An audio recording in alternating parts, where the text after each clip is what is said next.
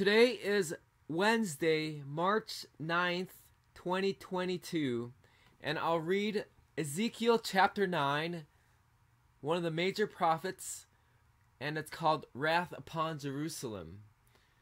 That doesn't sound optimistic, but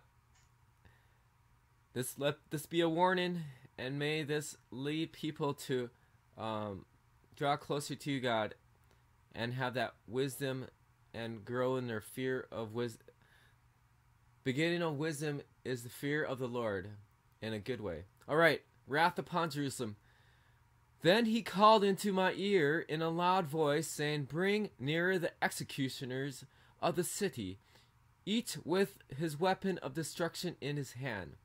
Behold, 6 men came from the direction of the upper gate, facing north, each with his war club in his hand. One man among them, clothed in linen, had a scribe's writing case at his side. They went in and stood beside the bronze star. Then the glory of the God of Israel went up from above the cherub, where it had been, to the threshold of the house. He called to the man clothed in linen, who had the scribe's in Norn at his side. Adonai said to him, "Go throughout the city, through the midst of Jerusalem, make a mark on the foreheads of the people who sigh and moan over all the abominations that are committed in it." To the others he said in my hearing, "Go through the city after him and strike. Show no pity or compassion.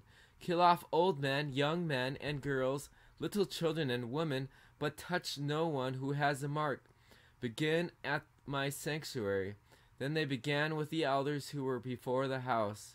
He said to them, "Defile the house and fill the courts with the slain.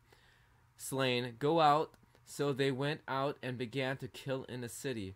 While they were out killing, I was left alone. I fell on my face and cried out, saying, "Alas, Adonai Elohim, are you going to destroy all the remnant of Israel by pouring out your wrath upon Jerusalem?"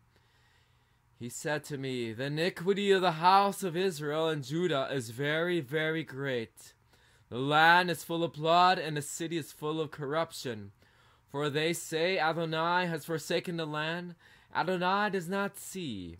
As for me, my eye will not show pity, nor will I spare. I will bring their conduct upon their head. Behold, the man clothed in linen, who had the inkworm at his side, reported, saying, I have done just as you have commanded me." And that's verse 11, end of Ezekiel chapter 9, wrath upon Jerusalem.